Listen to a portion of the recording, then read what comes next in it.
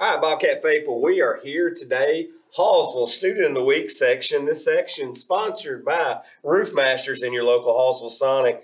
Guy Walker, myself today here with Zachary Rodgers, Zach, and we always get to do a little pre-interview with students. And today I'm excited because we always ask where you're at in your class, and we kind of get kids to lie and say, hey, they're number one, but we're actually here with the number one in his class. How much work have you had to put in to get to that spot, man?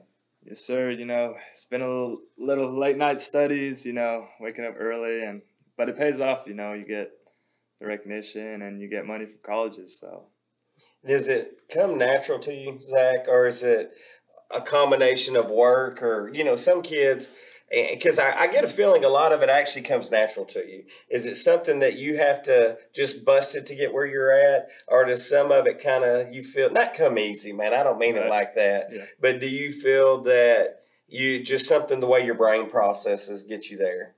I would say for me, definitely it's putting in the work. Some people are naturally gifted, but I've always believed in hard work, and that's always what my dad told me. Just if you want to go, you're going to have to push it to reach it. But some people are just naturally gifted. But I would say it's more work, and then natural gift is there too. So tell me a typical day in the life of Zach.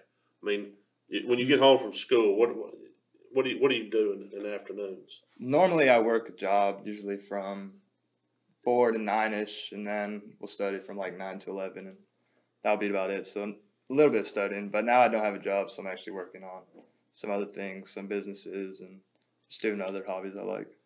Now, we compete in UIL math, calculator, and number sense, correct? Yes, sir. And so when you go into a competition, are we competitive? Are we competitive natured? I mean, do you want to win those things? Yeah, I mean, one event for sure, calculator, I go in there and I'm thinking I'm obviously going to win because I've just been winning that for 5 years now. How do you win calculator UIL? So you get a calculator and they give you a problem. You just got to type it in faster than the next guy? Yeah, so you just get 30 minutes and it's a series of 70 questions, and out of those there'll be a few, maybe 20 that you just crunch them in, and the rest are all mental, and you have to, work them out and use formulas and stuff like that. So you can, it's not all calculator. You got to figure out the formula, then put it in the calculator. Yeah, you have to apply what you know to math and work with some formulas and do other stuff, and then derive your answer.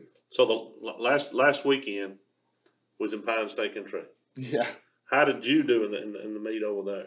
Well, actually, this is the first time I got second that year. I mean, this year it's the first time I got second. So next year we're gonna come. I mean, next week we're gonna come and work hard this week and crush the competition. Tell me we didn't lose to somebody from Pine Tree. No, from Lime. Okay, that makes me. Look, not from Pine Tree. If you lost somebody from Pine State Tree, I'm done talking with you. Yeah. Now, on your side, you said you like to do a little going online, doing some trading. You like to play poker, right? And all I can envision is that movie Rounders, kind of that Matt Damon sense, where there's this smoky room in the dark and you're studying. Right. I mean, again, just your mind mathematically loves that kind of stuff, doesn't it? Yeah. I mean, I like the statistics, and it's just you're playing any games, blackjack, poker. It's you can calculate the statistics in your brain, and it's an advantage. So when you're playing poker, are you're thinking about he's got this much card, he's got that card, and the statistics to him that, or are you just playing by luck and feel how you feel?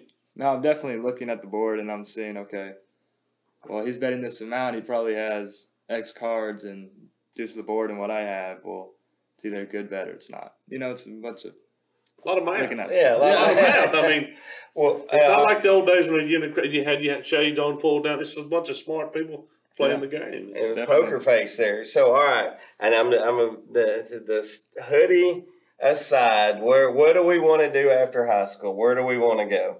Well, eventually I want to open up my own businesses, doing real estate and trading stocks, and I've always had a mind where you can just make the money work for you. That's what I want to do. I want to be free, and I just don't really want to have a job. But if I were to graduate college, I would want to do something with working as an actuary, working in insurance field and pricing the models, or doing something with numbers. Yeah, numbers. Zach, thank you for joining us. Guys, thank y'all. We'll see y'all next time. Peace. Man, that flew by, Zach. Thank you, man. Appreciate you, bud. Thank you.